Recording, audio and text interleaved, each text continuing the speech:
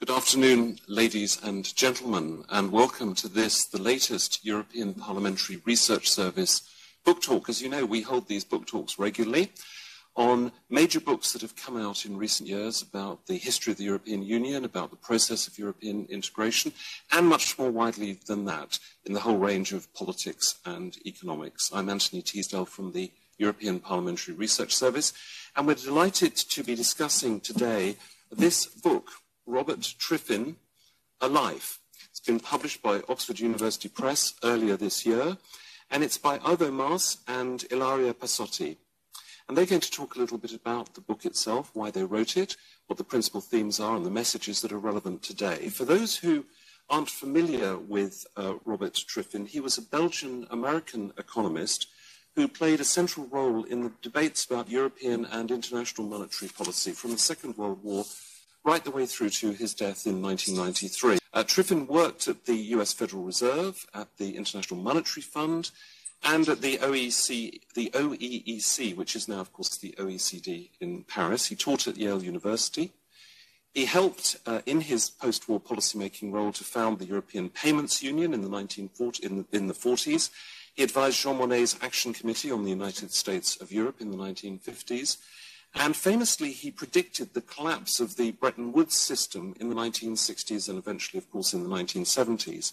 Because basically the absence of a supranational authority, in effect at global level, meant that national and international monetary policies were becoming increasingly inconsistent and out of sync, a problem exposed in particular by the impact of the Vietnam War.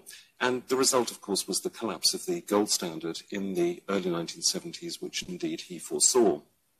He was also one of the first serious advocates of European monetary integration. He proposed the creation of a European Reserve Fund to pool national reserves across Europe, and a new European Union of account, which he proposed to call the Europa.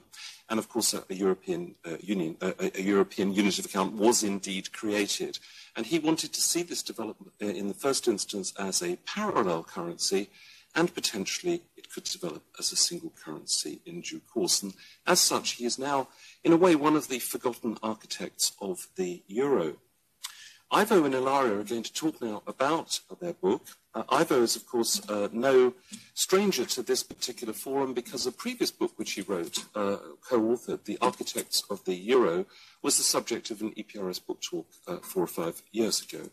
And so without further ado, I'm going to ask Ivo and Ilaria to speak, and then we're going to move to a panel discussion with 3 leading experts, Jacques de la Roisière, the former managing director of the European Monetary Fund, former president of the European Bank for Reconstruction and Development, former governor of the Banque de France, Susan Howson, who is Emeritus Professor of Economics and Fellow of Trinity College at the University of Toronto, and Bernard Snoy, who is the president of Robert Triffin International and a former director both of the EBRD and of the World Bank.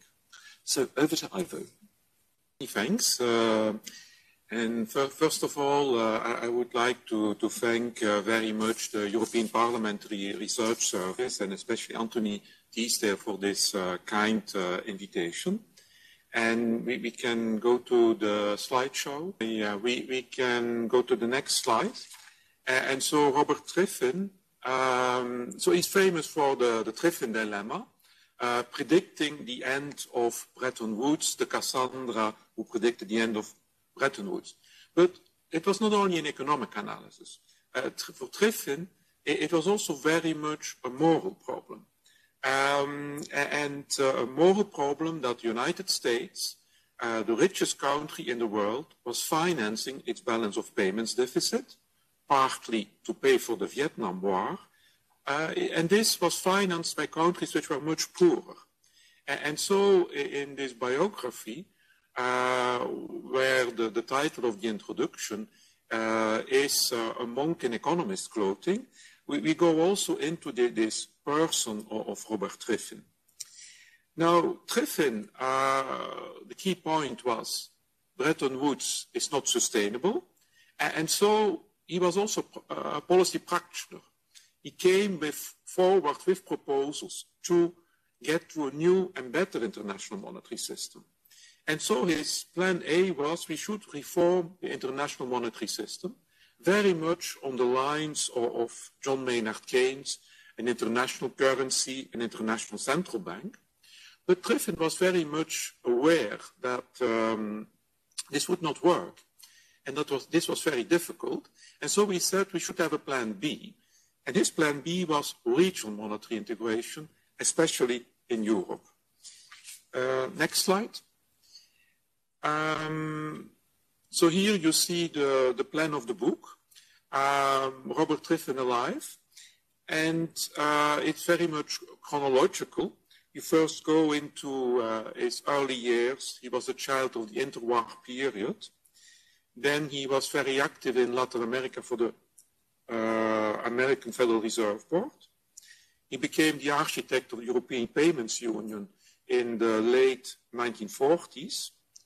And then he moved to Yale University as a professor, still very much involved in analysis of the international monetary system as the Bretton Woods Cassandra, but also very much involved in policy work, especially as the monetary expert on Monnet's Action Committee for the United States of Europe.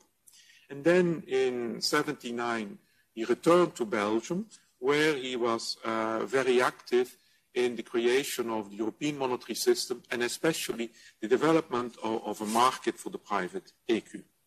Next slide. So, Triffin's early years.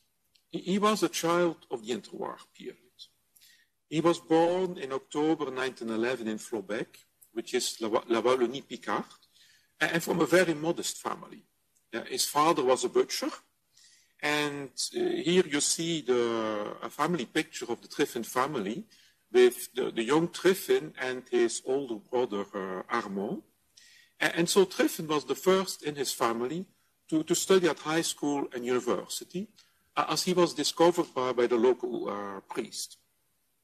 And so he went to study at University of Louvain, and there this was a real change for Triffin. And he became, he was part of the progressive Catholics, and he would stay this very much for the whole of his life. And so he became a profound pacifist under the influence of Einstein, even if he never met Einstein. And then he was very active in l'avant-garde.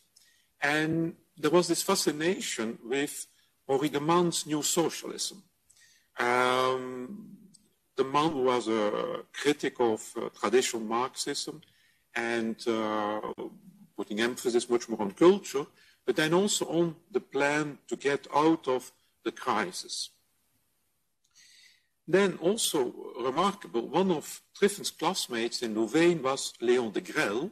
Léon de Grelle, who would become the leader of the fascist Rex movement in Belgium.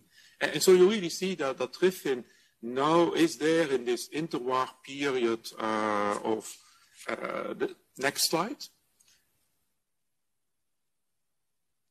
This interwar period, the Great Depression.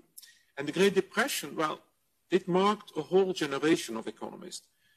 Like also many good friends of Triffin, like Samuelson, Tobin, they became convinced the market economy is not self-adjusting. And so they studied economics, and for them, studying economics, it was a way to build a better future. Next slide. And so Triffin, he studied economics. Now, who were the important professors in Louvain?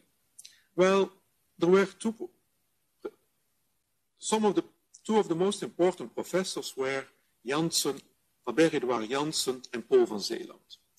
They were both active in politics, the Belgian Central Bank, and they were teaching the courses on money and central banking in Louvain. And the basic approach of Janssen and van Zeeland was, well, they looked at the dynamics of the monetary system and how the monetary system was evolving away from gold, and that fiduciary money would become more important, and the monetary system would not be based anymore on gold, but on a fiduciary money.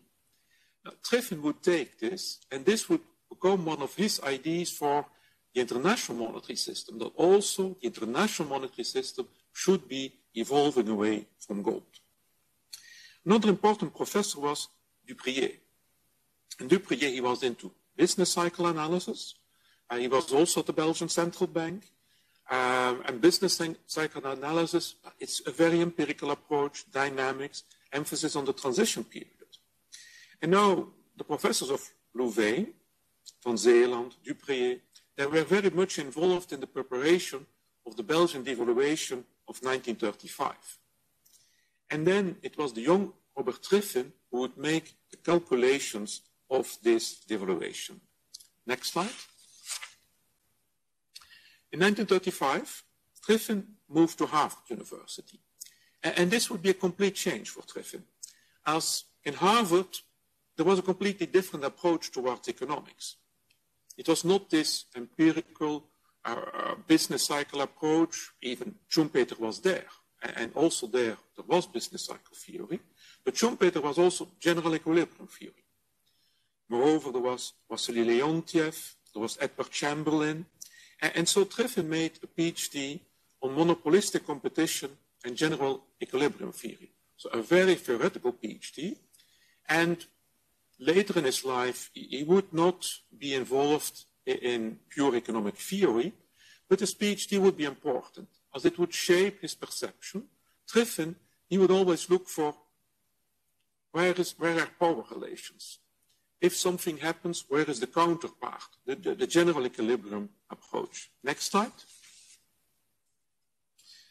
Now Triffin, he went back to Belgium after his PhD, went quickly back to the United States. He married an American lady. The Second World War started. He became an American citizen. And like many economists, during the war, he moved to Washington, working for the Board of Governors of the Federal Reserve System. And there he became the specialist of Latin America. Now, what was Triffin's vision on Latin America? Now, in traditional developed economies, it's the dynamics between saving and investment which determines the economic cycle. When Triffin analyzed these Latin American economies, he said, look, what determines the dynamics of the economy, whether the economy is growing or in recession? Well, it's how their exports and their imports evolve. And so he was very much on these dependencies theories, and so saying, look, it's exports and imports which make for the economic dynamics in these countries. And export and imports, well, it's very much how the world economy, especially developed countries, are doing. And so he would write a first important essay on the world economy, the international monetary system, called National Central Banking and the International Economy. And so for Triffin, as the shocks in the system were related to the external system, what countries needed was international liquidity to get through the cycle. Next slide. And so we get to Triffin's most famous work, Gold and the Dollar Crisis in 1960. And there you have this fundamental idea which he had at the end of the 40s. We have to look at international liquidity. There should be an adequate level of international reserves and liquidity in an expanding world economy. And now when Triffin looked at the Bretton Woods system, the gold exchange standard with gold and the dollar as the two key international means of payment and reserve assets, he said, well, this is really a vulnerable system. And he said and he emphasized the vulnerability of a world monetary system whose operation becomes increasingly dependent on one or a few national currencies as major components of international monetary reserves. So Triffin would really emphasize an international monetary system, you cannot have national currencies as reserve assets. And so you get to the famous Triffin dilemma. And next slide. And here you see the chart in red, the red dotted lines. You see US gold, and you see how US gold assets are going down. In the blue line gives the external liabilities of the United States, and you see that these are going up. Now, Triffin said, look, this is not sustainable. If there are too many international assets, countries like de Gaulle in France would ask that the dollars would be converted in gold, and so the United States would not be able to guarantee the convertibility of the dollar in gold. And so that's the famous Triffin dilemma. Now, what was Triffin's way out of it? Well, an international currency, very much like John Maynard Keynes. And so he tried to push this idea, and an important moment in this reform of the international monetary system was 1967, the Rio Agreement, where the special drawing rights were created. And so this was something with Triffin. On the one hand, he said, this is very good. We have now a truly international reserve asset. But then he said, look, this is not enough. And for two reasons. Firstly, he said, the dollar still keeps a function, and so the vulnerability of the system remains. And then he was not happy with the allocation of SDRs. He said, look, in the system of the IMF, the countries which have most reserves get most SDRs. And he said, well, this is not really what is needed for the world economy. He said, we should create SDRs and put them at the function of development of the world. And this is very much the discussion which was still going on at the latest IMF meeting last month. Next slide. And so Triffin, he correctly predicted the end of the Bretton Woods system, but the end of the Bretton Woods system did not imply the end of dollar supremacy. And so Triffin, he admitted then later, I was totally wrong in underestimating the duration and the size of the US deficits that foreign central bankers would be willing to absorb at the cost of an inflationary explosion of world monetary reserves. So the Triffin dilemma, it got solved in a world inflation. And so, next slide. I will leave now the floor to Ilaria, and she will discuss especially Triffin's Plan B, regional monetary integration. Thank you, Ivo. Triffin played a key role in the creation of the European Payment Union. The economic historian Barry Eichengreen described him as the EPU architect, and we found further evidence in the OECD and IMF archives. Triffin was at the IMF Research Department as the head of the Exchange Control Division when Western Europe became a crucial policy issue of the post-World War II period, especially with the Marshall Plan. Already in the autumn 1937, he wrote an internal memorandum where, in line with his pragmatic approach, he focused on the ways to solve the concrete monetary problems of the period. That is, the inconvertibility of the European currencies and the restoration of a multilateral trade and payment system. And he made a proposal for a European clearing union. Triffin left the IMF because of his disagreement with the IMF official position toward the European monetary matters. As a special advisor of the American agency that managed the Marshall Plan in Europe, Triffin was actively involved in the final stage of the negotiation of the EPU. He successfully pressed for two elements that were important for institution building. Firstly, a board of directors entrusted with the coordination of member countries' adjustment policy and providing liquidity as a temporary relief. Secondly, the adoption of a unit of account as a common denominator for all the accounts. Next slide, please.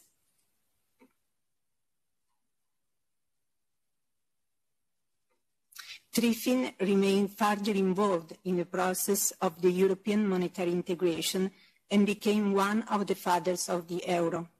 His plans were very much based on his experience with the EPU.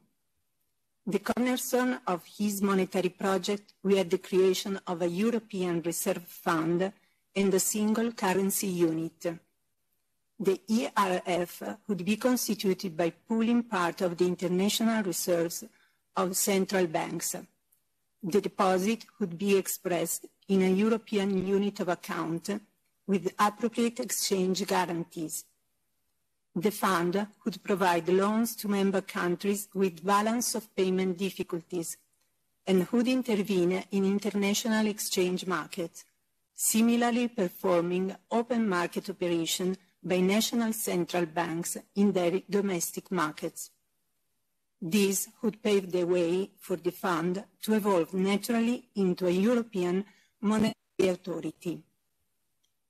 With the EPU, Triffin introduced a new geographical entity into his analysis, the region.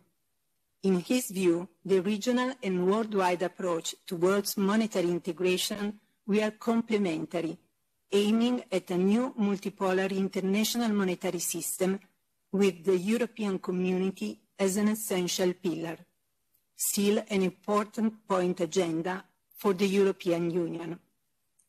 He was convinced that the regional monetary integration would contribute to a more stable international monetary system. Next slide.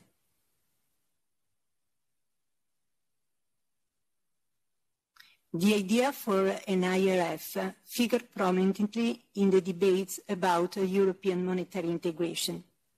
It was strongly supported by Jean Monnet, who turned to Triffin as the monetary expert of his Action Committee for the United States for Europe for preparing a memorandum in 1958, when the French financial crisis threatened the country's participation in the common market project.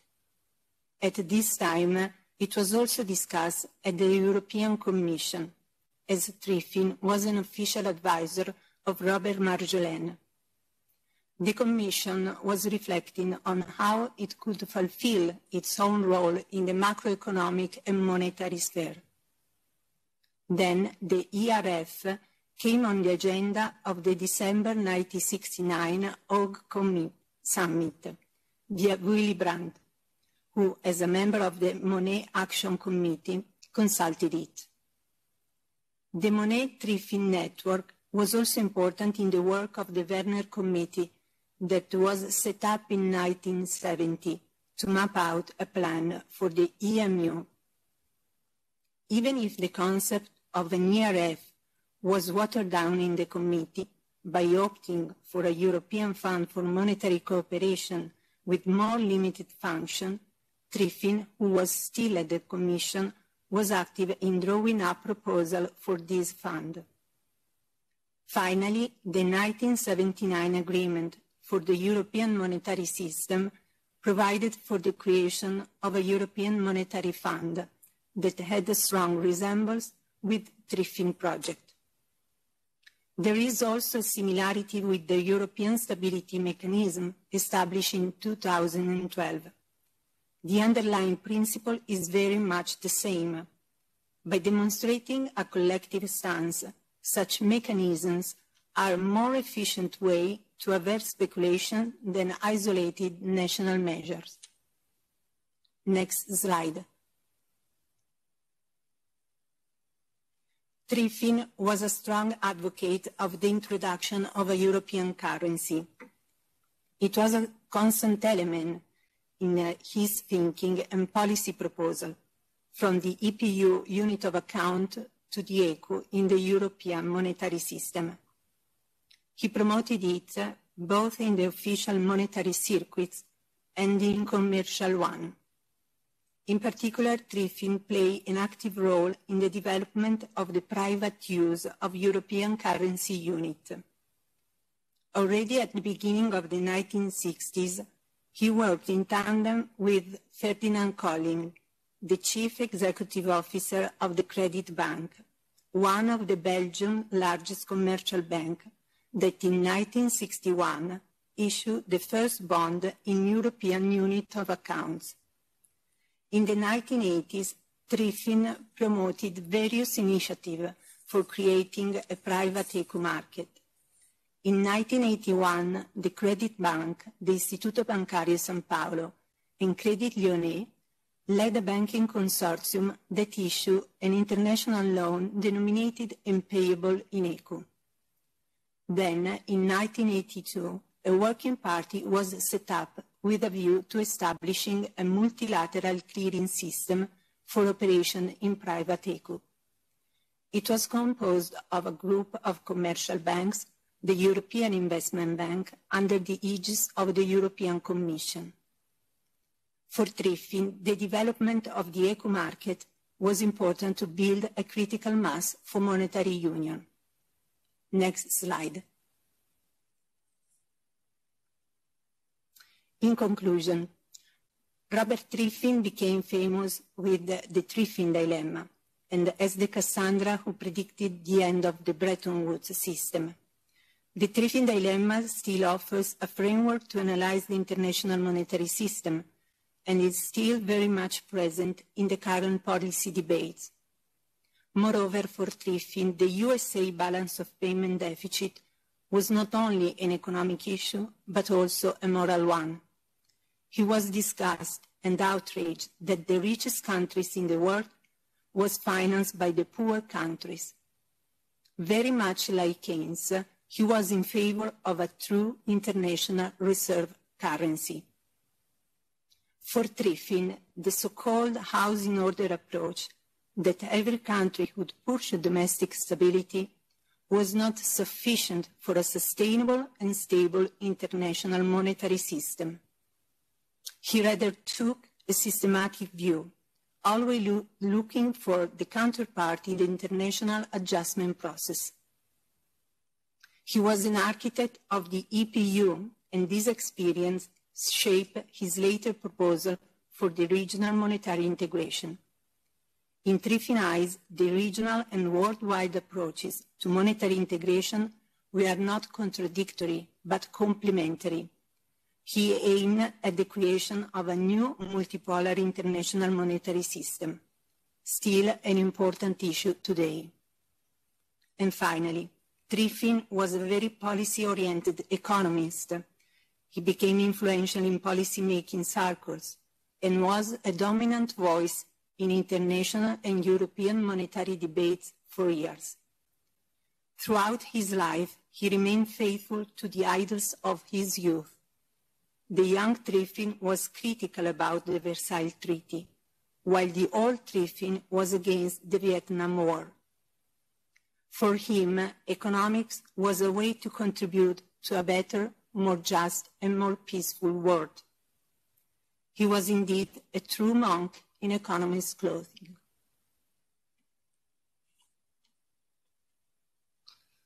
Thank you very much indeed, Ilaria. Thank you very much indeed, Ivo, for setting the scene so beautifully as to the role, the intellectual contribution, and the importance of somebody who was both an intellectual and a policymaker in the development of closer integration globally and within the European continent, and one of those figures whose lasting legacy is indeed Europe's single currency.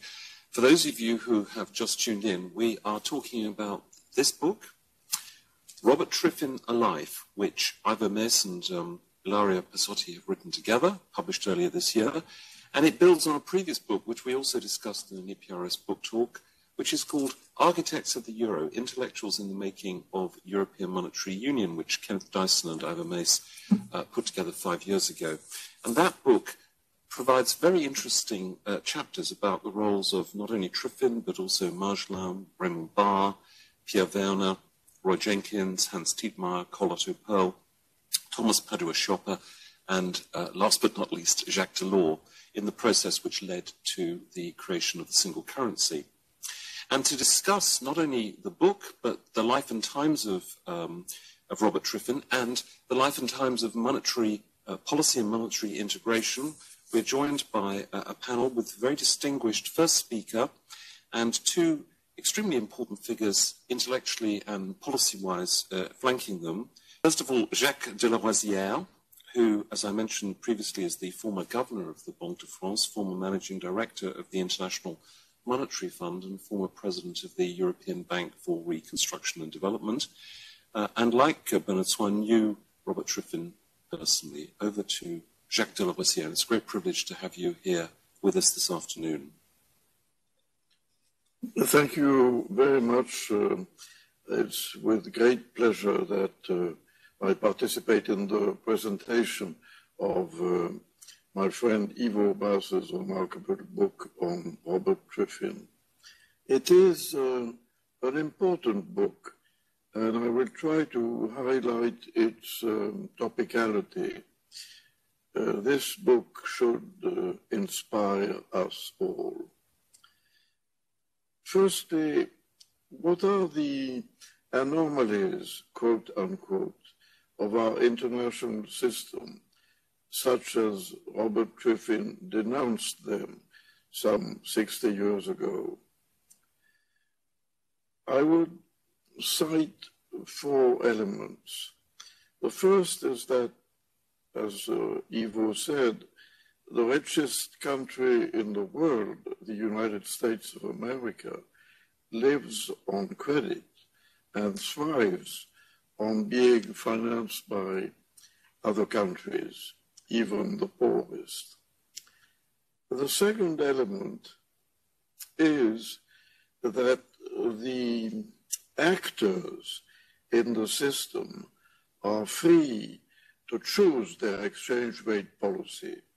Sometimes they decide to let it float, or they prefer to manage it, quote unquote, avoiding thus appreciation of their currency in order to maintain their desired competitiveness.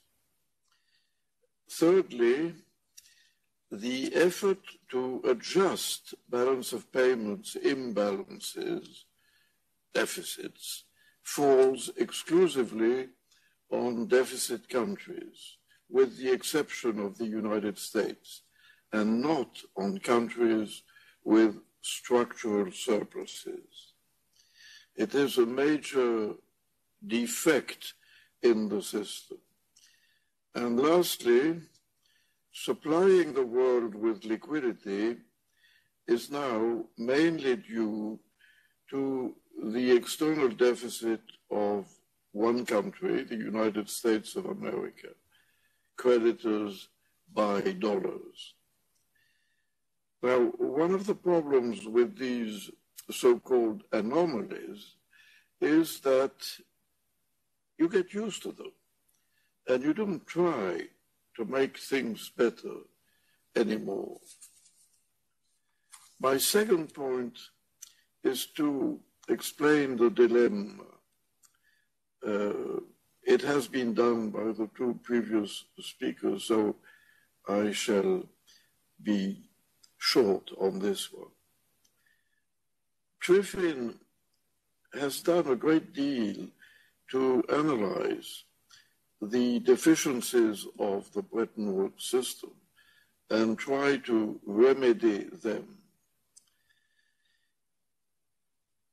He was one of the first to understand the contradiction which is inherent in the Bretton Woods system, which had been designed at the end of the war in 1944 to restore a world economic and monetary order. For about 15 years, the system set up around the International Monetary Fund in 1944 worked fairly well. The United States combined a balanced current account and capital outflows that irrigated the world in search of dollars. And the deficit countries, which had been impoverished or even destroyed by war, benefited from capital inflows coming from the United States and also from a relative macroeconomic discipline.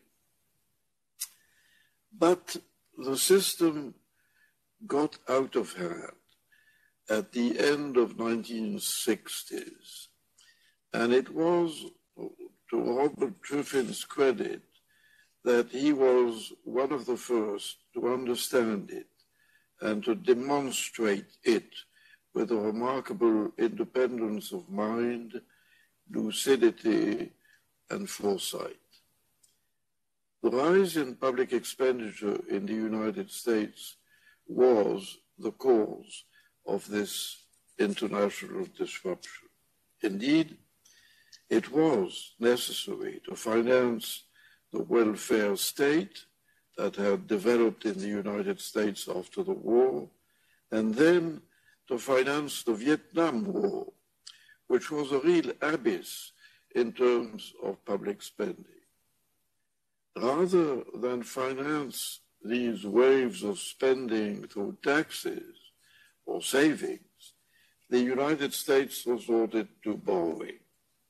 The world, still looking for dollars for ensuring its growth, thus financed the growing deficit of the United States by buying with its savings the debt issued in dollars by the Americans.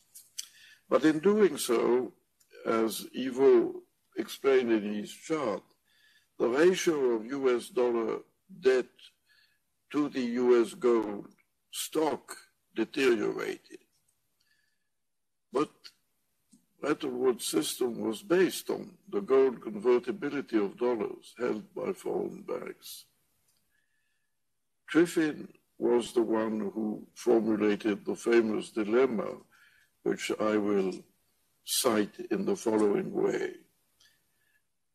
Or the United States controlled their budget and current account balances by restricting domestic consumption, but then the world runs the risk of a recession. Or they finance on credit their development as well as their wars, and the abundance of dollars thus created will one day show the impossibility to ensure the convertibility of the dollar into gold. It was, of course, the second branch of this dilemma, of this alternative that came about. And on the 15th of August, 1971, the United States put an end to the gold convertibility of the dollar and therefore to the Bretton Woods system. The international monetary system gave up, 30 years after its institution, the system of fixed exchange rates. I come now to what happened afterwards. The end of Bretton Woods was not going to solve the problems. For a time, it was thought that abandoning fixed exchange rates would solve everything. With flexible exchange rates, it was thought that the states, and first and foremost the United States, were going to recoup freedom to choose their policy mix. Imbalances would naturally be resolved by exchange rate fluctuations on the markets and by capital movements, now free from controls. At last, the world was free. But in fact, the world was not free. The world was not liberated. It had become increasingly dependent on financial markets, which have, with many accompanying innovations, taken the predominant place in the functioning of the international monetary system. This non-system, the one we live in, is characterized by massive global indebtedness, and global indebtedness always generates financial crises, one day or another, bubbles and defaults. It's characterized also by a preference for holding liquid assets rather than long-term investments, which are so badly needed. The maintenance of what Giscard d'Estaing had called the exorbitant privilege of the dollar, US deficits remain the central element of the supplying the world with reserves, and the US continues to live on credit and to issue the international currency. And this is accompanied by the extreme modesty of the attempt to create an international currency advocated by Keynes and Triffin in the form of special drawing rights. Now, if you look at these imperfections, which were denounced by Triffin, you arrive at a very simple conclusion. They can only be resolved by moving towards greater international cooperation. One of the lessons of Robert Triffin's work is important to meditate on. It is the author's interest in international institutions. You heard it a minute ago. He always believed that the IMF and later on the European institutions should play a key role in the organization of our system. In this regard, I would like to recall the following episode. When, in 1949, an orderly devaluation of the exchange rates of a large number of countries had to take place because many slippages and deviations had occurred in the years before 1949.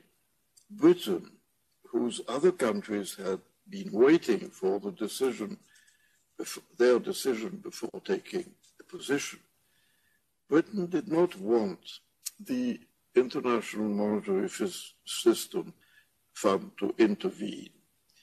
The US director at the IMF was called Mr. Southern, and he therefore organized informal, quote unquote, discussions at the IMF to assess reasonable amounts of future devaluations. But the British insisted that the managing director of the IMF, who was Mr. Gut, a Belgian at that time, should not participate in these discussions. Triffin, he was a young man less than 40 years old, vigorously denounced this attitude, which he thought, with reason, was contrary to the IMF's Article of Agreement. In short, and I will finish my little presentation this way, the following points remain topical, critical, and call for action. I will cite four. Firstly, any orderly, quote unquote, international system cannot ignore exchange rate relations and their stability between large countries.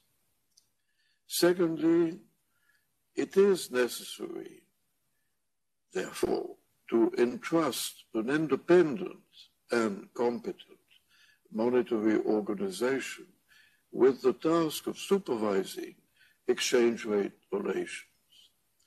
This does not mean, in my mind, a return to absolute fixed parities between major currencies, as it was the case in the Bretton Woods system.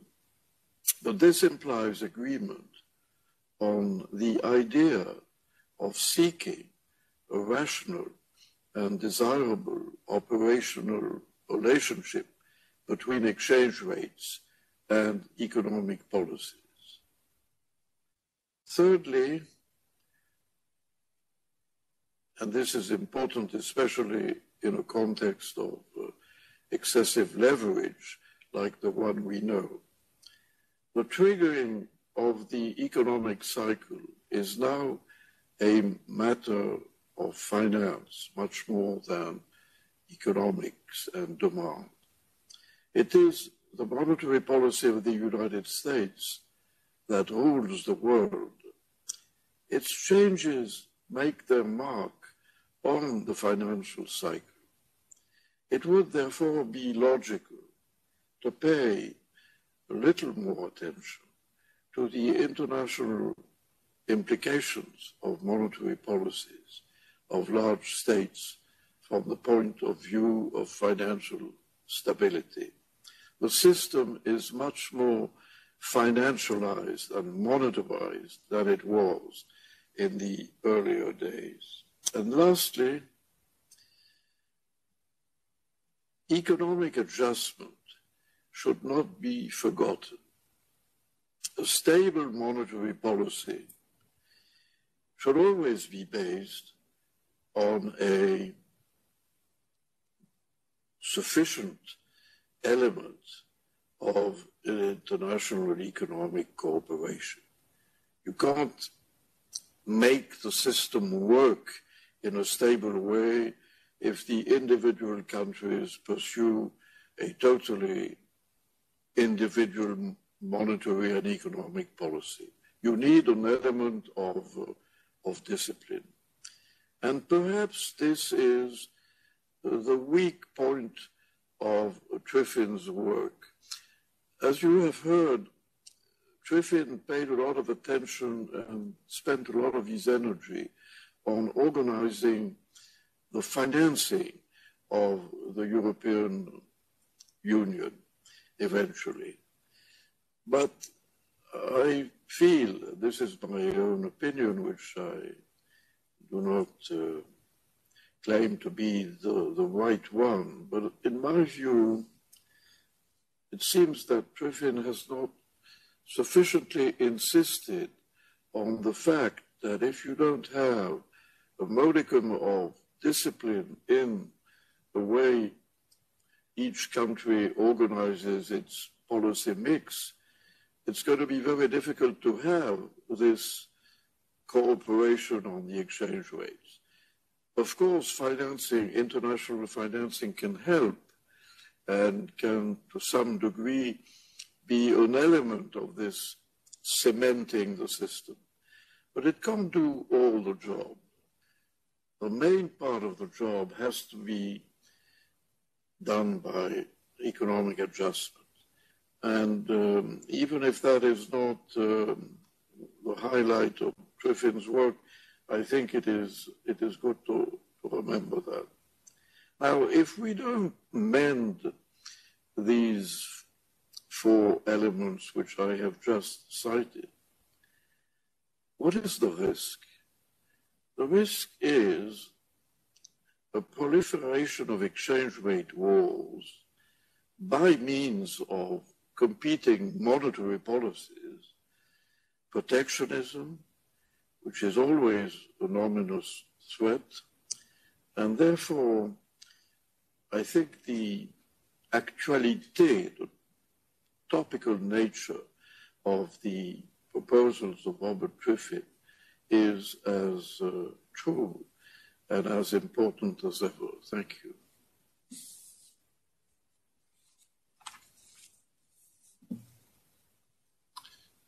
Thank you very much indeed.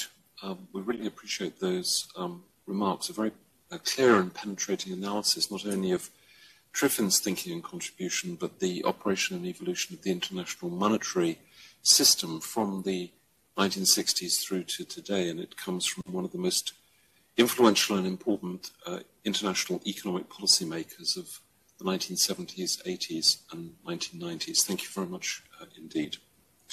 We now go over to Toronto in Canada, where we're joined by Professor Susan Howson, Emeritus Professor of Economics at the University there in Toronto, a noted expert and writer about the history of monetary policy, author of a biography already of Lionel Robbins, writing, I believe, at the moment a biography of James Mead, so two of the most important mid-century Anglo-Saxon economists. And she's going to give her perspective on what she's heard so far and the relationship with the thinking of those whom she studied so closely. So over to you in Toronto, to Susan. Well, thank you. I must first thank Ivo for asking me to join this discussion. I think it's because I did comment on drafts of some of the chapters of the book, and Ivo thought that I might like to say something about the perspectives of Robbins and Mead on Triffin's work. But I'm not actually going to say much about Robbins, because when I read the biography as a whole, I was struck by the parallels between Triffin's and Mead's lives and careers, which I think makes their differing views on international monetary reform all the more interesting. Mead was slightly older than Triffin, but only by 4 years. He was an undergraduate at Oxford and in the late 20s, and then became in 1930 a fellow of one of the smaller colleges. Meanwhile, Triffin was at Louvain and then at Harvard. Mead was, like Triffin, a child of the interwar period. He chose to switch to economics because of concern about the state of the world, about widespread unemployment, and also especially about international monetary relations.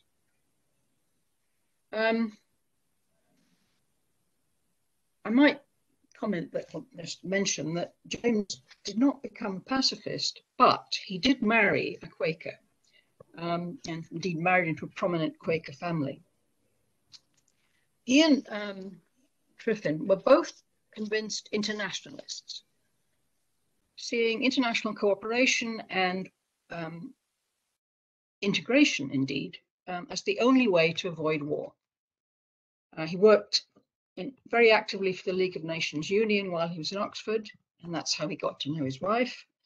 And then he took leave from his Oxford College in 1938 to go and work for the League of Nations in Geneva. And the two men agreed always also on the need to reconcile international monetary and financial policies with the requirements of external balance in a post-gold standard world, which I suppose will be the theme of what I have to say about Mead. Ivo has emphasized, Ivo Ilaria have emphasized that many of Triffin's ideas were similar to those of Keynes. And there is no doubt about Keynes's influence on James Mead, who was one of the earliest Keynesians, because his postgraduate study consisted of a year in Cambridge, just at the time that Keynes was moving towards the general theory of employment, interest, and money. And Mead, and for that matter, Robbins, were very strong supporters of the Keynes' clearing union plan. And James also actually was, and Robbins, was very supportive of the British government's post-war white paper on employment policy. But having observed high unemployment in Britain before the world slump, as a result of Britain being on the gold standard, Mead always favoured variable exchange rates, not freely floating, but managed, and he always preferred this over fixed rates. So, he was more concerned with the balance of payments adjustment problem than he was with the problem of international liquidity. And this is a difference, these are differences from Triffin, obviously. I mean, they were concerned with the same problems, but with different emphasis and different possible solutions. They both, of course, well, I shouldn't say of course, they're both intended to pursue academic careers, but given the state of the world, as young men, they both became public servants and influential ones as well. It's already mentioned, of course, that Triffin joined the Federal Reserve Board in Washington in 1942. Mead managed to leave Geneva in 1940 and became a wartime British civil servant. After the war, Triffin went to the IMF, but returned to academic life at Yale in 1951. Mead, similarly, stayed on in government service as head of the government's economics section, succeeding Robbins. But he left in September 1947 for the London School of Economics. It is, by the way, possible that Triffin and Mead first met at the GATT negotiations in Geneva in the summer of 1947. But that is just a conjecture.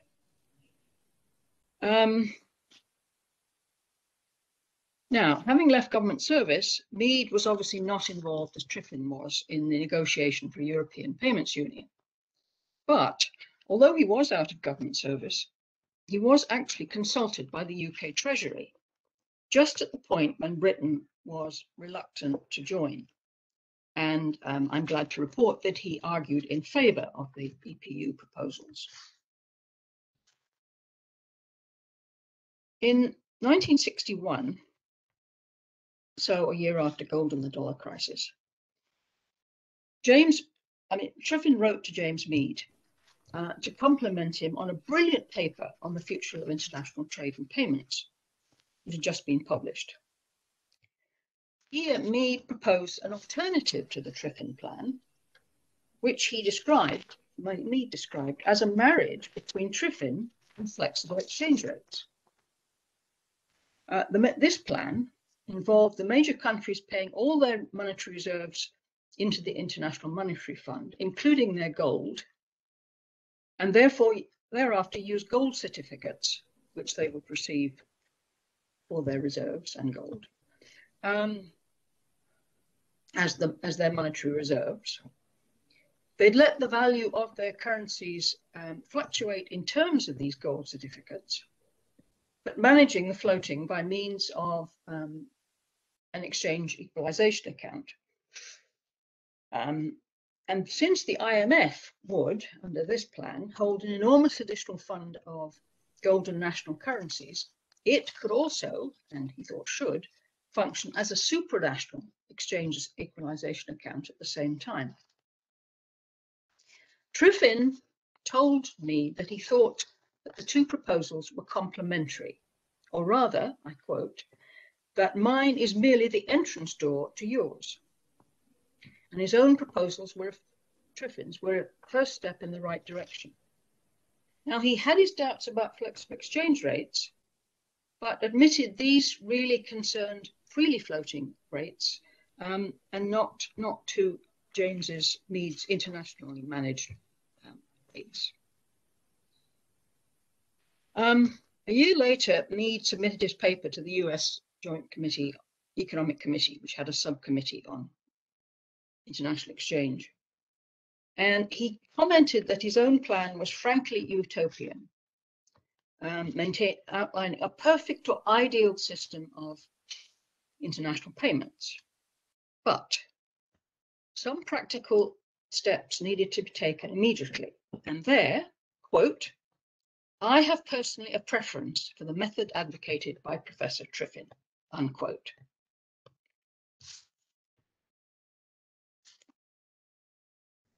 A few years later, Mead published a sequel to this 1961 paper, where he made it abundantly clear that he was more concerned with the adjustment problem than the liquidity problem, argued again for flexible exchange rates, but this time suggesting a sliding parity, what of course was more commonly known as a crawling peg.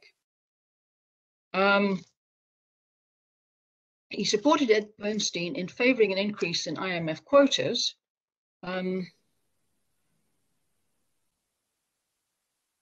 well, but he admitted that this plan, which was hardly a plan really, small plan, was much more modest than the Triffin plan. In 1967, James Meade attended a conference in Bologna at which Triffin, Bernstein, Jacques Rueff, and Lionel Robbins were all the main speakers. Now, this is my one real mention of Robbins, who spoke first. He was supposed to provide a summary of the issues before the whole thing got going.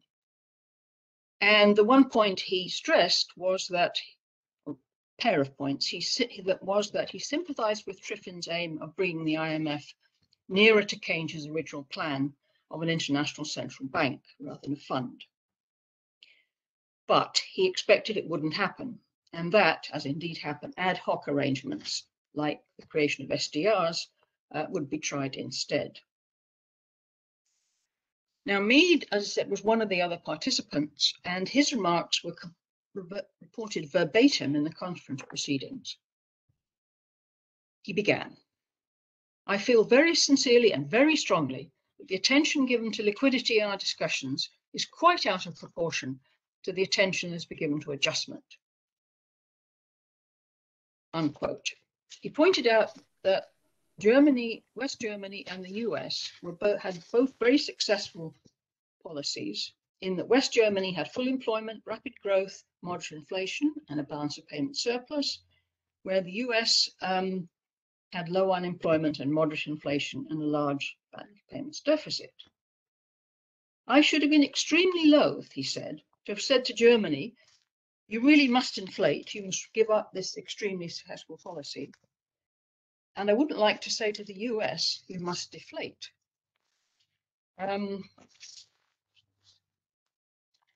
On liquidity, which he did, as he thought was a minor problem, of course, he agreed with both Rueff and Triffin in wanting an end to the gold exchange standard. But then, he said, "I'm afraid that having really said all my betters, if not my elders, have been thinking of the secondary problem when they ought to have been thinking of the primary problem, I'd better pipe down." Triffin is recorded as responding that not just that he disliked floating exchange rates, but that with respect to managed floating, he actually wondered how the IMF would manage the international equalization account. And, quote, "I won't accuse him of being visionary, as that charge has often been directed to me, but I think he would be giving the fund a very difficult assignment."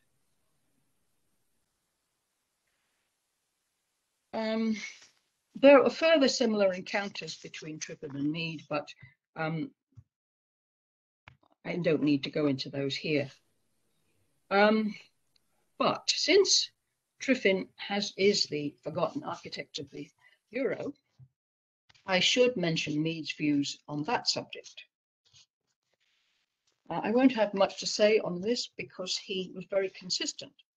He consistently warned that a common currency should not be introduced in the absence of a common budget and common fiscal policies.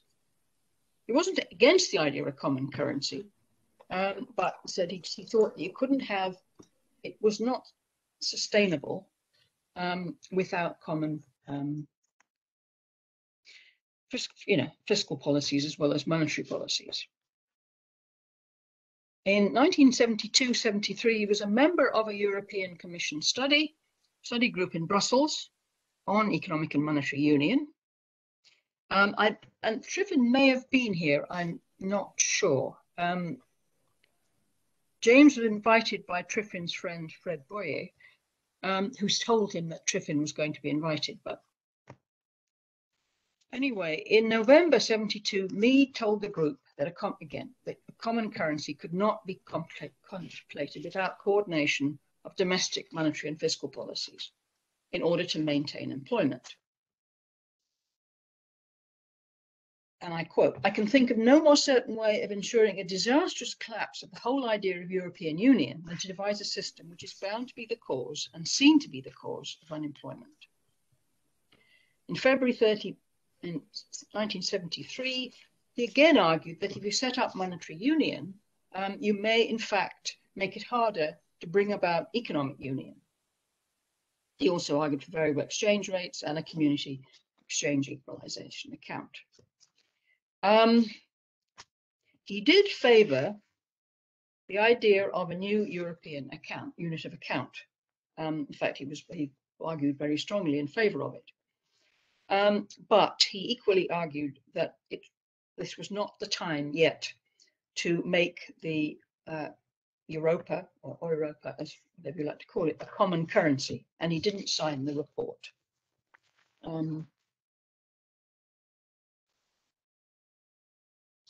Now, 2 years later, Mead was invited again to the European Commission, this time to speak in a series of seminars, which I think must be a continuation of those initiated by Triffin. If I said 2 years later, I meant 10 years later, so we're now well into the 80s. And you won't be surprised that the talk in November 1983 was on international cooperation in macro policies and advocated a crawling peg for the European currencies managed by a community exchange equalization account. When this was published in London, he called it a new Keynesian Bretton Woods, because after all, it was 40 years on since Bretton Woods, and since then, experience had demonstrated the problems of the adjustable peg. International capital mobility had increased enormously, and there were the needs of the less developed countries to be taken into account. Now, I could say more about what James had to say in the next 10 years, but I will be brief. I'm going to end by quoting his earliest remarks on the idea of a common currency for a group of nations. They come in a chapter on an international currency of a book that he wrote in the first 3 months of the Second World War, when he was, as it were, trapped in Geneva and unable to appoint to leave Geneva. But the chapter begins with, quote, "In many respects, the institution of an international currency would have the same results as the return of the member states to the gold standard," unquote. And he ended, "In fact, an international currency system is not appropriate for an international organization of states with divergent international economic policies if those states desire to preserve a large measure of control over their economic affairs." I said I would end on that, but I think I'm given that what has been said so far this afternoon, I would like to stress that James Mead, like Triffin, was always concerned with international cooperation and would have wholeheartedly supported what Jacques de la Rosière has just said. Thank you. Professor Susan Howson, thank you very much indeed for those insights, and comparing and contrasting Triffin's thinking with that of other major contemporary figures, notably James Mead. We really appreciate that, and thank you also for joining us from Toronto. I should just take the opportunity to say that for those who are tuned into this EPRS Book Talk, there's the opportunity to ask questions or make comments about any of the presentations so far. So please feel free to use either the Q&A function or the chat function to do so, and I'll try and take as many of those as possible. Please don't be shy in that regard. Last but not least, in terms of our discussants, I'm going to go over to Bernard Soin, who is president of Robert Triffin International, which, as the French say, has pérennisé the memory of Robert Triffin and his contribution to the European monetary integration process. He's also honorary chairman of the European League for Economic Cooperation, which was set up, I think, immediately after the Second World War. He himself has a distinguished public policy career. He was an economic advisor in DG Economics and Finance in the European Commission. He was chef de cabinet to a Belgian finance minister, and, as I mentioned before, has been both an executive director of the World Bank and a director of the European Bank for Reconstruction and Development. Over to you. Thank you very much. It's a privilege to be with you tonight. In 2010, the association Robert Triffin International launched the Triffin 21 initiative to demonstrate the continued relevance today of the intellectual heritage of Triffin, in particular the Triffin dilemma. A lot has already been said about the nature of this dilemma and its evolution. On this topic, I can be rather short. Originally, the dilemma was about the unsustainability of this system with the convertibility into gold. Subsequently, it has become more of a fiscal dilemma. Still with us today, in fact, in a world characterized by huge uncertainties and the absence of a genuine lender of last resort, there is an insatiable appetite for safe assets, the satisfaction of which depends on the constant increase of liabilities issued by the US Treasury.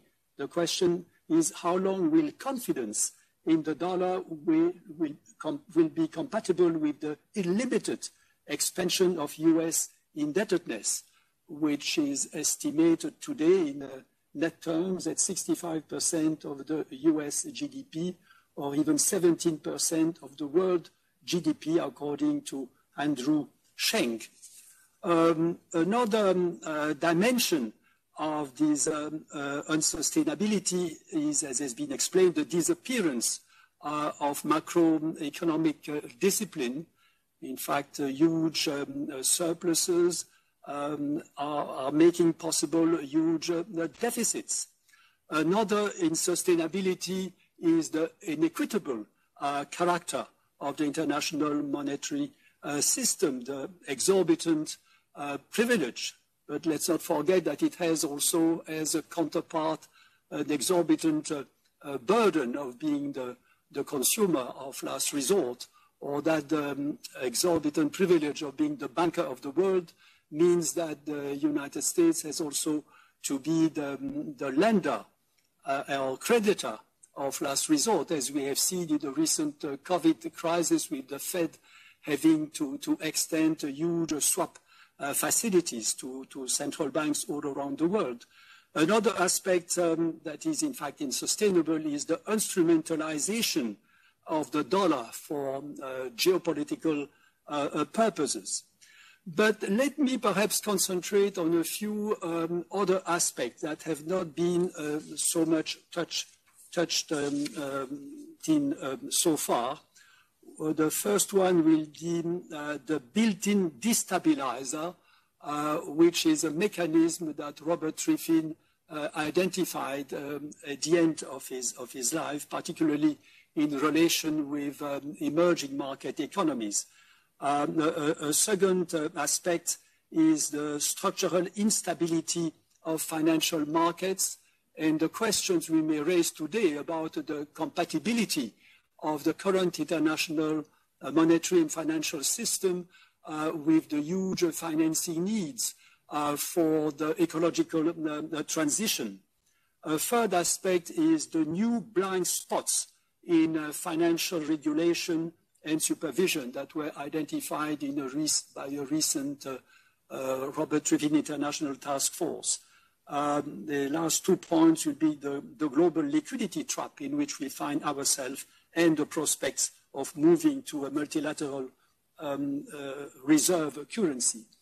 First, this built-in destabilizer, which at the end of his life, Triffin presented as a corollary to his dilemma. The enunciation is the following: the use of a national currency as international currency generates this destabilizer through the spillover to the rest of the world of the monetary conditions, particularly in the United States. In particular, central banks of emerging market economies are threatened with destabilizing inflows and outflows of short-term capital unless they align themselves on the US monetary policy. Central banks of emerging market economies are also inclined to pile up additional reserves, resisting appreciation of their currency and re-injecting their dollar reserves in the international capital markets, creating a multiplier effect and driving further down interest rates. Our view is that this excess of liquidity already contributed to the genesis of the great financial crisis of 2008, and that the excess of liquidity is now massively compounded by the quantitative easing policies pursued since 2010. These contributed to a massive increase in indebtedness. A few points about financial markets. Already a lot has been said about the moral problem of capital flows going in the wrong direction. But an additional problem, which I think Triffin was already sensitive to, is that financial liberalization and globalization have been based on the unfounded belief in the efficiency of financial markets. Financial markets are inherently unstable, as the behavior of financial operators on the supply and demand side for financial assets are not independent, but linked through mimetic competition in the assessment of liquidity condition, which tends to be self-fulfilling, as Minsky demonstrated, and Minsky was also a friend of Triffin. This generates a succession of euphoria and panic as a result of subjective common perceptions of liquidity. And this raises the very serious questions: how, under these circumstances, could we mobilize the huge capital flows needed to finance the long-term investments aimed at environmental transition, which have a social return exceeding their private return? How to avoid that the savings in the world, including in emerging market economies, would be absorbed by speculation or by this continued buildup of reserve assets. A further important point relates to the new blind spots in financial regulation and supervision. In 2019, Robert Triffin International launched a working party on managing global liquidity as a global public good. The report was written by André Icard and Philip Turner, and some of its conclusions are really alarming. Although regulation and supervision of banking activities have been strengthened since the global financial crisis, new vulnerabilities have emerged, particularly due to the increasing and often opaque part of intermediation taking place through non-bank entities which are not regulated and do not have direct access to refinancing by their central bank. The consequent higher liquidity risks are individually covered by an intensive use of collateral assets. But the covariation of collaterals with the cycle raises a genuine global systemic risk. The higher pro-cyclical behavior of the repo market impairs the effectiveness of the monetary policy tools, as we have seen with the recent collapse of the Archegos hedge fund. This generates a huge structural increase in the demand for safe assets as collaterals. The dollar safe assets constitute the basis of what we may call a reverse pyramid of global liquidity. And my colleague in Robert Triffin International, Christian Guimers, has written a very seminal article on this subject, showing that the resulting structural shortage of dollar safe assets as collateral constitutes perhaps the newest form of the Triffin dilemma and his built-in destabilizer. Also, the dollar business of non-banks outside the United States is now far higher than before the global financial crisis, raising concern about currency, maturity, and liquidity mismatches, particularly in the absence of a dollar lender of last resort. And last but not least, as a percentage of global GDP, bond credit has now overtaken bank credit. The deflationary effect of the mercantilist policies of the surplus countries and their refusal to pursue expansionary fiscal policies induces central banks to adopt what has been called non-conventional quantitative easing policies, which leads to an exponential increase of liquidities. However, as a result of large and long-term uncertainties and the higher returns of speculation, these liquidities are not achieving their objective of stimulating long-term investment in the real economy. They are massively invested in short-term instruments, driving further down interest rates and driving up stock exchanges and real estate prices, while the world remains direly short of long-term investments, such as those required to fund the environmental transition and to attain the Sustainable Development Goals.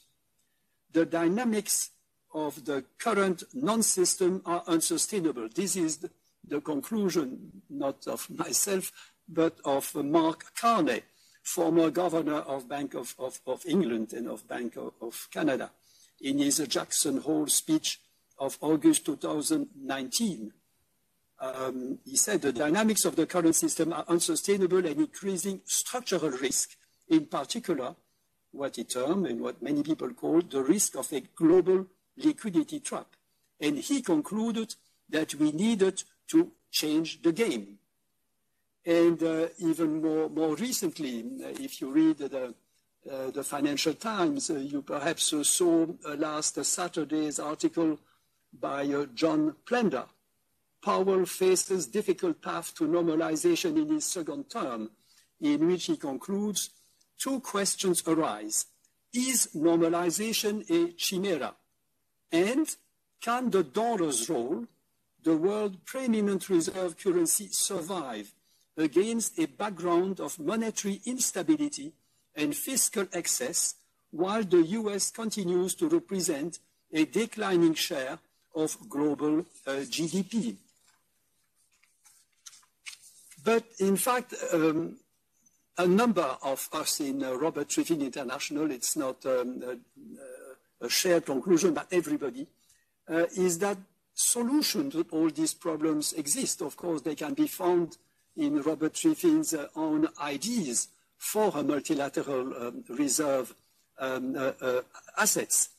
In fact, Triffin's ideas inspired a very comprehensive report that was prepared in 2010 by the Palais Royal Initiative, which brought together a number of very prominent central bankers. It was launched by Alexandre Lamfalussy, my predecessor here at Robert Triffin International, by Michel Candessus, and by Tommaso Padoa-Schioppa. But I may remind you that Paul Volcker endorsed the conclusion of this report.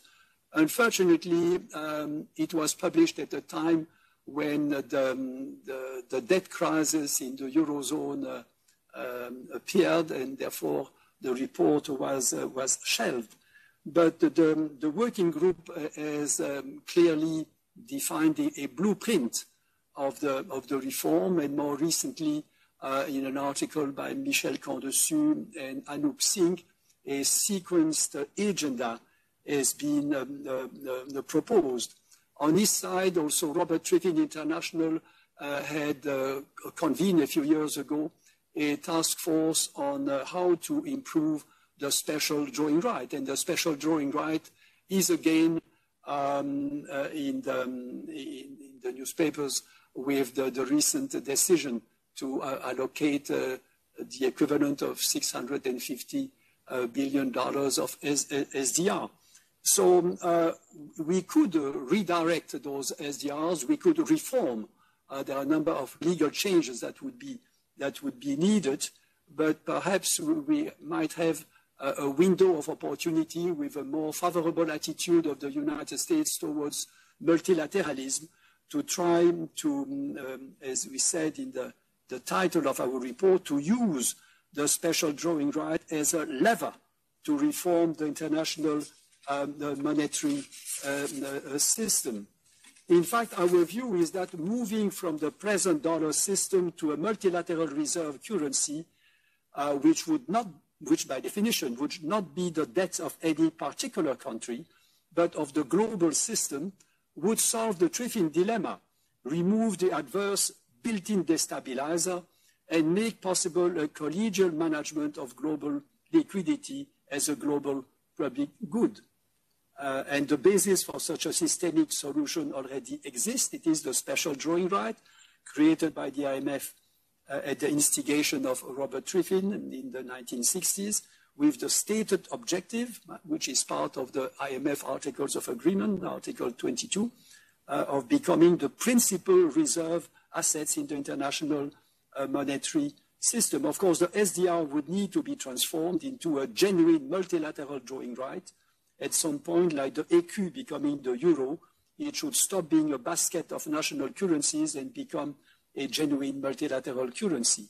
The IMF should simultaneously become a multilateral central bank, organizing the clearing of international payments above national central banks, and a genuine lender of last resort, issuing the safest assets of all safe assets and influencing global liquidity through purchases or withdrawal of eligible national bonds. This should allow each central bank to pursue the monetary policy best suited to its particular situation, without concern for spillovers or spillbacks. And the increase of safe assets denominated in multilateral drawing rights should facilitate a corresponding decrease in quantitative earnings, in QE by the major national central banks.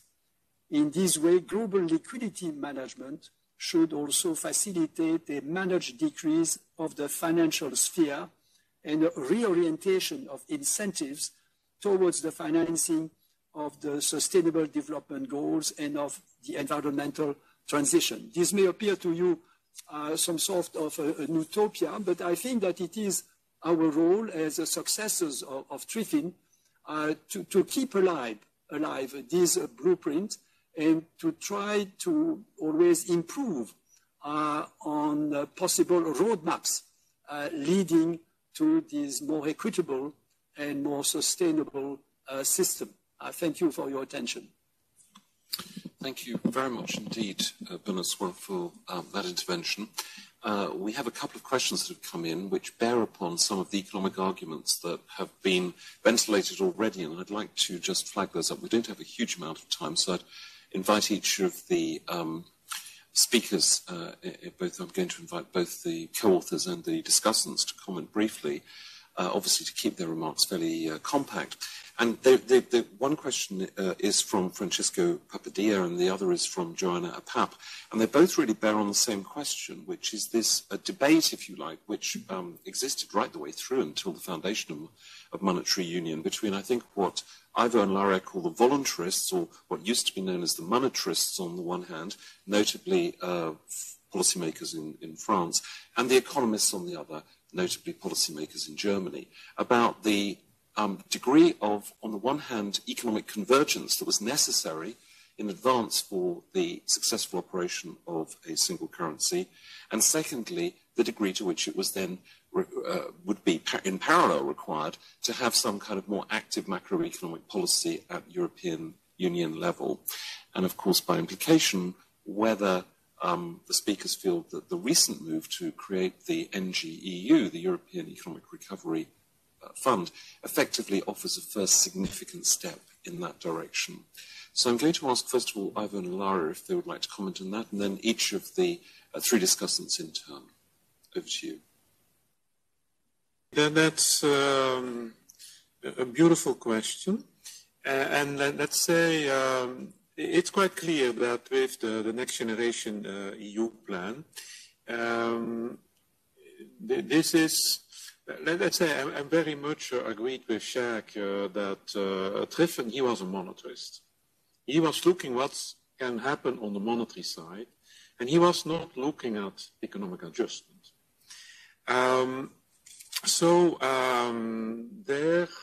the new Next Generation EU, but it brings a macroeconomic pillar at the EU level. Now, will it be sufficient to get to a European economic governance? Let's say in the Werner report, there was the idea to have an economic and monetary union. You should have two centers of decision-making, European system of central banks and a center of decision-making for economic policy. Now, will this next generation EU evolve to such a center of decision-making? Well, in first instance, I think the crucial question, there are also legal issues, it's quite clear that it is based on the article for exceptional circumstances, so it's not, so it can be a precedent, but one has to find another legal requirement.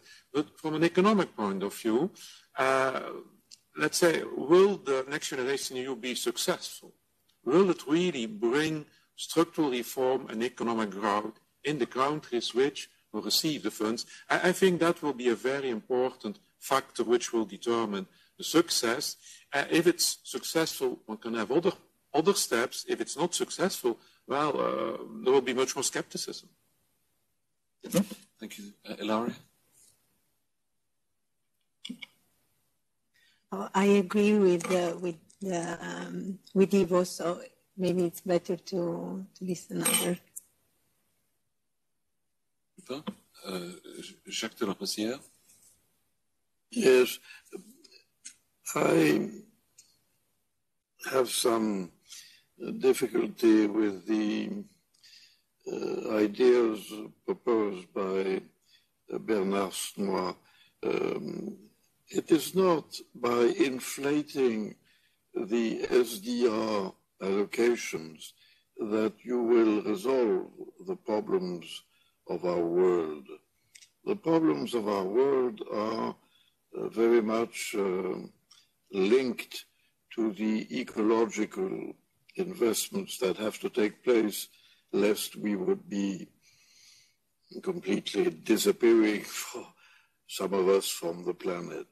So it is not by allocating more liquidity at the level of the IMF that you are going to resolve these problems. These problems can only be resolved by the mobilization of savings into these necessary investments, long-term investments. And you will only do that if you can offer to the savers, I would say, normal remuneration. But if you tell them, those savers, if you tell them the only thing that you will get if you put long-term money in risky business, which are these ecological investments, the only remuneration you will get is negative, that is, you will be taxed. You won't get that money. And the money will go, as John Maynard Keynes had perfectly foreseen, will go to short-term instruments, which is the overwhelming tendency over the last years. And therefore, you won't have the channel investment coming from long-term savings. You won't have it. And of course, what I'm just saying is a reflection on monetary policy, which has been focusing on negative interest rates over the years and not understanding that a normal, decent remuneration engineered by the market, by the equilibrium between savings and investment, would be necessary. And we have gotten now trapped in this super liquidity situation. And that is why I'm not sure that printing more SDRs is going to solve the problems. I think if you have a structural problem, you have to deal with it in a structural way. And the only way you can really promote long-term investment that would be good for the planet is by channeling long-term savings which exist, which are actually very abundant these days, to channel them into worthy projects and concerns. And that seems to me more important than creating another allocation of SDRs. I'm sorry to say that, but I'm a bit skeptical on that. Thank you. Thank you for that. Susan, would you like to add your perspective? Stick to what Mead might have said, because the interesting thing about the question that was put about the degree of economic convergence needed for a common currency was, of course, one that James Mead was always addressing when he was thinking about common currencies. I mean, from 1939 onwards, his point was consistently that the degree of economic convergence needed was very high, and much higher than the proponents of European Monetary Union admitted. And he argued, when he was on that study group in Brussels in the 70s, he was, what I didn't say was that he was very explicit. He had other papers that he wrote for them where he was explicitly arguing that full economic union, must come before you attempt monetary union. In other words, you need European economic integration before trying to get to adopt a common currency. Given what we've been seeing in the last decade, I think that Mead was probably right.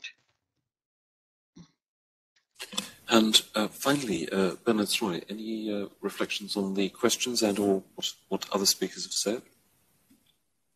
Yes, thank you very much to Jacques de la Rosière for his remarks. And indeed, we need very frequently this remark. Of course, my point was not that the special drawing right was a magic instrument that would solve all the problems.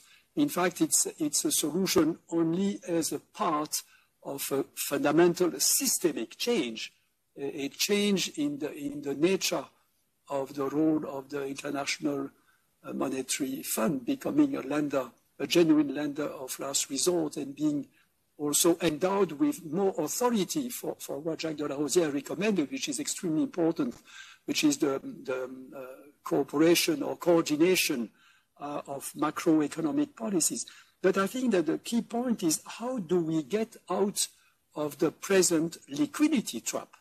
Because what we are seeing is worrying.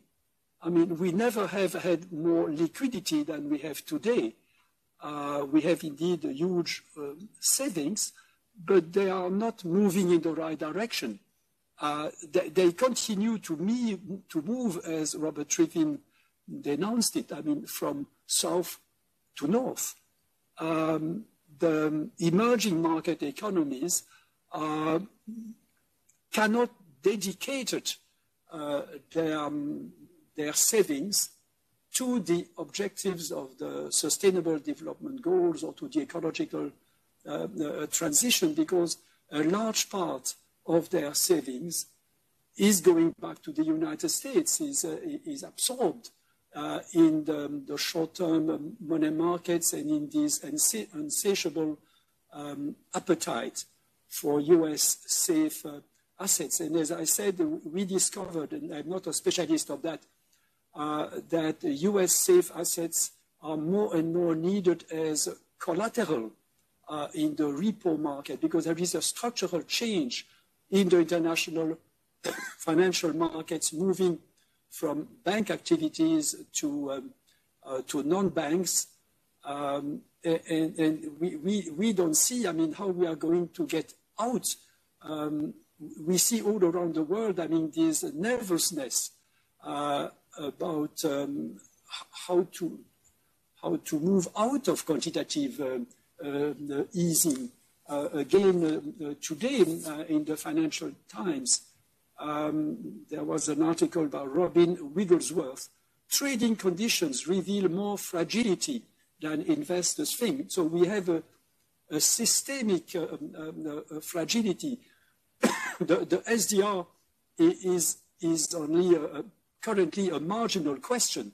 What I was meaning is that the allocation of SDR provides perhaps a window of opportunity to think about the SDR, which has been completely marginalized. And of course, we are playing here also geopolitics. Questions is will the United States perhaps find it expedient to do more with the SDR without the consent of the United States? And there are a few people in academia, for instance, Stiglitz, you may like him or not, who begin to think about that. And of course, the other unknown is China. And I also very much agree with what Jacques de la Rosière said about the danger of currency wars, the danger of protectionism, the danger that globalization would be split in hostile groups. So the question is, before the Chinese try to transform the renminbi into another dollar with exorbitant privilege and all that, would it not be wiser to sit down together and try to build a multilateral system? It's kind of a new Bretton Woods, of course, extremely ambitious, but perhaps in extreme danger. And we are in the danger of a new major financial crisis. Can we not prevent a crisis, sit down and try to think about another system? And the role of Robert Triffin International, I mean, we are only a very small group of people, is to stimulate. Like Robert Triffin, we have to be a little bit impertinent and move up ideas, even if most of the great majority, of course, of people believe that all those things are utopia or that it is premature to think about it. But okay, we believe that we are the followers of Triffin, and it is our duty. Triffin never abandoned his proposal to make the SDR the key of the system. He was, of course, a follower of Keynes. On the other hand, Triffin was always very pragmatic, and when things could not move at the global level, he would try to do things at the regional level or try again with a different set of arguments. Thank you. Thank you for that. And that brings us, I think, quite naturally to the conclusion of today's event. It's been a real joy. I think somebody once joked that economics was the dismal science. I would say it's full of very interesting issues which keep running over many decades and are refracted through, in effect, the circumstances of every moment. And from what was being said between the wars to what's in today's Financial Times, we've seen how lively those and continuous those issues are. So congratulations, if I may say so, to Ivo and Ilaria for producing this book and stimulating that discussion today. And thanks very much to Jacques, to Susan and Bernard for commenting so effectively on it.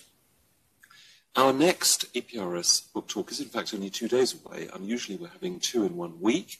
And that's with Luc van Middelaar, who'll be talking about his new book, Pandemonium, Saving Europe, coming on hot on the heels of alarms and excursions. He's looking at the way in which the European Union political system has been impacted by the recent coronavirus crisis, and he'll be in conversation with Katerina Krysanovsky from the European University Institute in Florence, and also the Central European University, and Professor Vernon Bolton of King's College London and Oxford.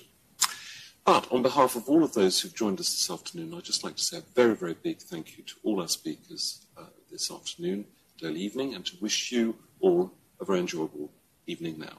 Thanks so much for joining us, and thank you to everybody who's been online. Goodbye.